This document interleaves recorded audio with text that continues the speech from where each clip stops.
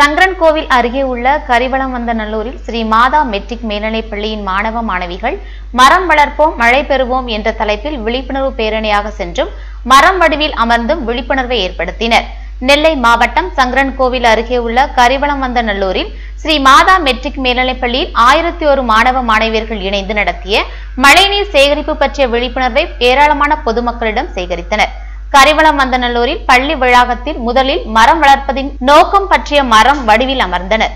பின்பு Karivalam Indian Overseas வங்கி முன்பு இருந்து நகரின் முக்கிய வீதிகள் வழியாக பேரணியாக சென்றனர். பேரணியை மாவட்ட காவல்துறை துணை கண்காணிப்பாளர் ராஜேந்திரன் துவக்கி வைத்தார்.